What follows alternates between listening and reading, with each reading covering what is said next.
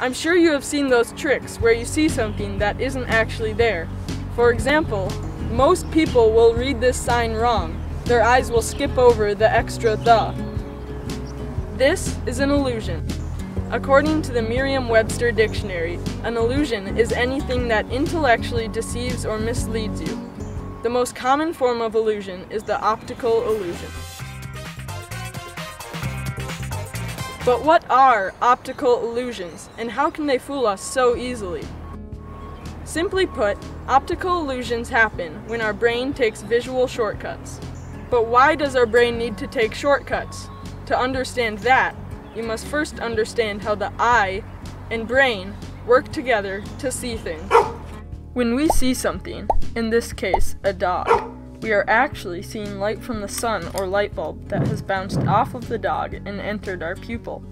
These light waves of the dog are not interpretable by our brain yet, so the eye goes through a process to change this light into a retinal image which the brain can more easily understand. The reflected light waves are first flipped upside down, reversed, and then turned 2D. Then they are projected onto your retina, the curved layer at the back of your eye. From there, light-sensitive cells, called photoreceptors, trigger nerve impulses that send electrical signals to the brain.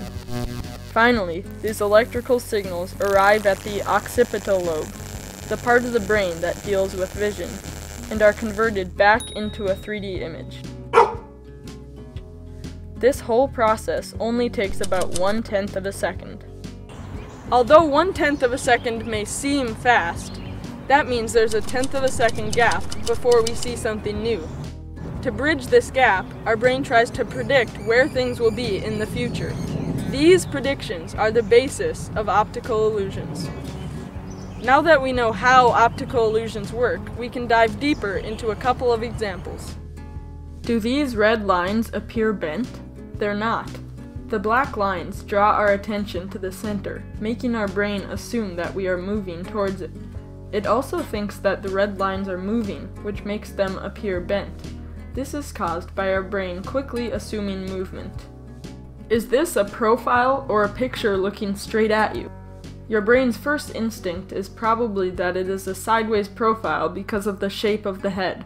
Looking carefully, you will soon realize that he is clearly looking straight at you.